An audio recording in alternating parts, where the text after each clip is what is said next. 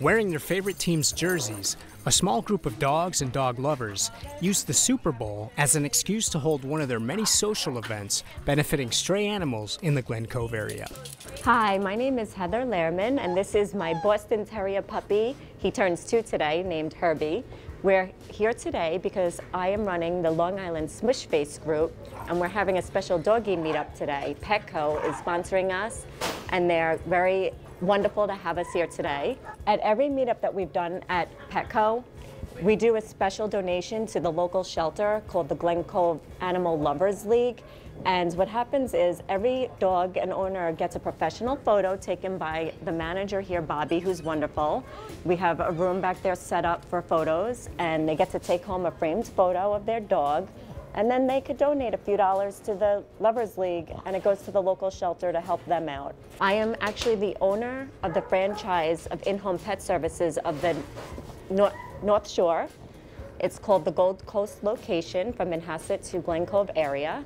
We are a pet sitting and dog walking franchise. We currently have 8 locations throughout Brooklyn, Queens, and Nassau.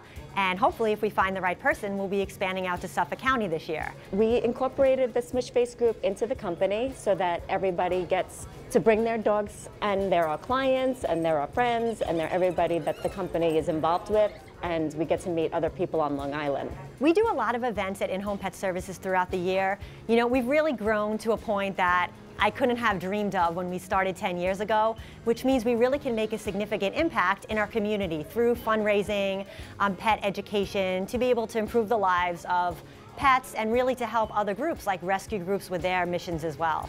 While the fundraising is an important part of what the group does, the meetups are beneficial to both the dogs and their owners. I think the benefits are great because a lot of people, when they come to meetups like this that are sort of breed specific in that they are Boston Terriers, French Bulldogs, anything like that, they get to learn from each other, the owners, about all different kinds of things that the dogs might have as behavioral characteristics or health issues. They really get to learn from each other, and they all become friends, and the dogs look forward to seeing each other. It's really cute when they haven't seen each other in a while, and then they greet each other, all excited like a little kid to see each other. I actually have members in this group that have never socialized their dog, and they've come for the first time, and they were petrified to even put their dog in the group, and their dog got along so well with others, they were shocked.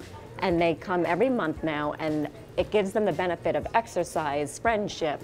The owners become friends. Everybody has a wonderful time at the meetups, and my group has grown from the first original member, Herbie, to 90 members. So you could just tell that this group is something very special.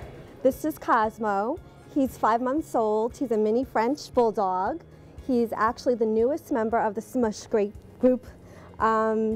We came here, I guess it was Christmas, and we were here for training, and we saw the group, and we decided to stay because this little guy, who actually doesn't realize that he has a smush face, started seeing all these other puppies who look like him, and I think he got so excited. So we decided to stay, and he loved it, and here we are again.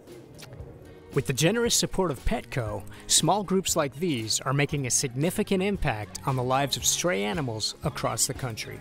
With Think Adoption First, what we try to do is always encourage people to adopt animals, even if it drives you away from buying from our own stores.